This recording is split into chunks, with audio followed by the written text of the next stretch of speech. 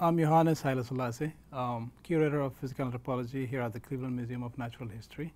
We're here today to talk about an early human ancestor partial skeleton that was found in the Woranzo Mille paleontological study area in Ethiopia. It is a partial skeleton that we found beginning in 2005. Excavation of this partial skeleton was finished in 2009. We recovered a number of skeletal elements of this individual. The discovery started with a small fragment of the lower arm bone, or the ulna, and that ulna led us to looking for more pieces of this individual, because what we found at the beginning was just the proximal half of this arm bone, lower arm bone, and further search in the area produced more pieces of the shaft. And we also found, while we were finding this, we also found some bones of the neck and also some fragments of other elements. So that led us to a major excavation, which took about 5 years. The age of this partial skeleton is 3.6 million years. We nicknamed this specimen Kaddanumu, which is a phrase taken from the Afar language, which is the language of the people we work with in the Afar region. And it's composed of two Afar words, meaning Kadda and Numu, which means big and guy or man. And that's to reflect the size of this individual, because what we had known from Lucy before is that she's such a tiny female individual, and compared to this huge individual, we think he deserves, of course it's a male, we think that he deserves a nickname, big guy, which is Kaddanumu.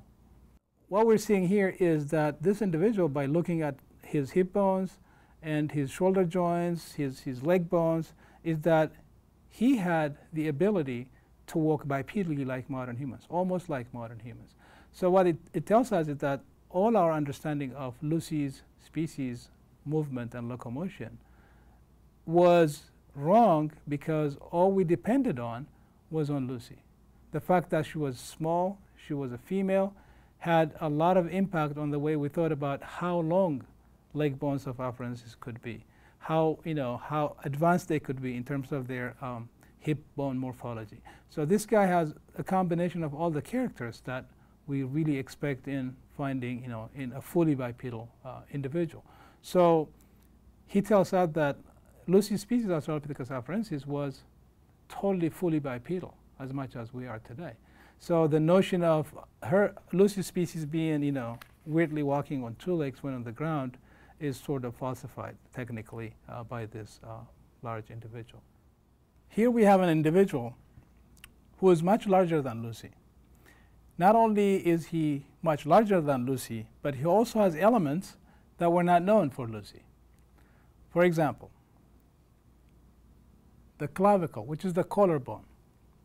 This is the most complete collarbone that has ever been found in the human fossil record. And in addition to the collarbone, we have the shoulder blade, which is one of the most complete shoulder blades ever found in the fossil record. Now, what did we know about the shoulder blade morphology of Lucy? Now, if we look at what we knew from Lucy, which I have a specimen of here, that's Lucy's scapula. This is all we had from Lucy.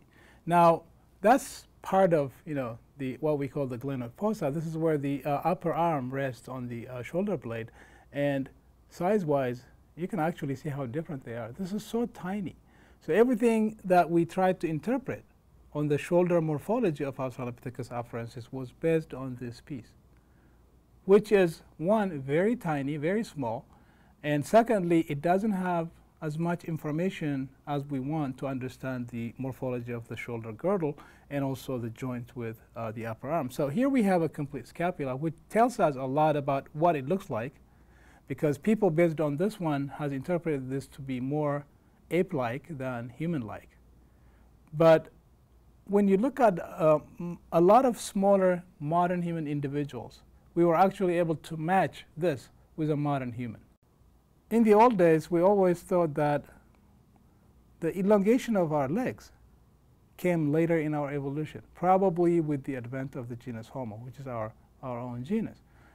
And that's because we, like apes, the belief was that our arms were still much longer and our legs were shorter. And that's exactly the impression that Lucy gave us, because Lucy, because she is tiny, her legs are also tiny.